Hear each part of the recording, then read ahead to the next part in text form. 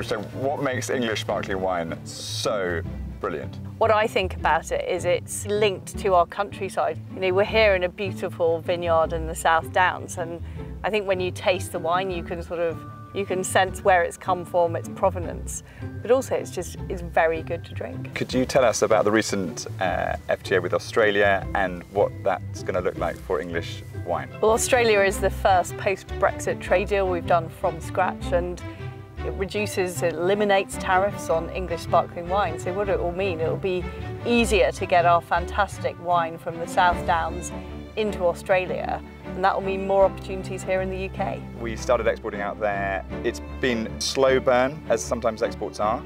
We're really excited by seeing that grow on the back of hopeful tariffs coming down and the ability to really enter that market in more volume, which will be exciting. So in the UK, we have way over 700, almost 750 vineyards across Wales and all of England. And do they vary in size greatly? They do. Small, where there's just a few rows of vines, to vineyards that have sort of 200-300 acres spread around. The Australian market actually is becoming more important for English wine now. It was at 4%, but it's now grown to 11%, and it just seems to be very interesting and a growing market for us. What is it that people like about it? Why do people from around the world want to buy English sparkling wine? I think, to be honest, it's the quality. So what's happening is the bottles are going out, people are tasting it, and sommeliers and masters of wine are tasting these wines and saying these are incredibly good. We're growing wines here on the chalk that are very, very close to where Champagne was 20, 30, 40 years ago. And so they're really excited by not only what the wines are doing now, but what that progression is going to look like in 20 years' time. What's so special about wine from this part of the world?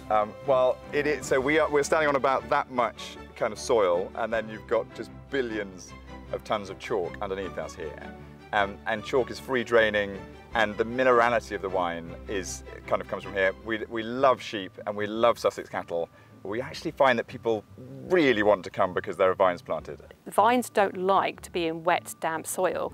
So when you get free draining soils like chalk and sandstone, that's actually really good. The vines like that. And it's better to a vine to slightly struggle rather than having too much water and too much nutrients coming through, because then it actually works harder to produce better fruit. Demand is growing fast, and it is an interesting space as regards suddenly you'll get an order which is enormous, like your whole vintage, and you go, we'd love to supply that, but actually we've got to keep our regular customers happy as well.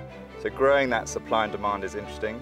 We've got plantings going in, here we're increasing here, but also around the country there are a lot more vines that have gone in the last 3 years, and so we're really excited to see that demand grow so that the supply of wine continues.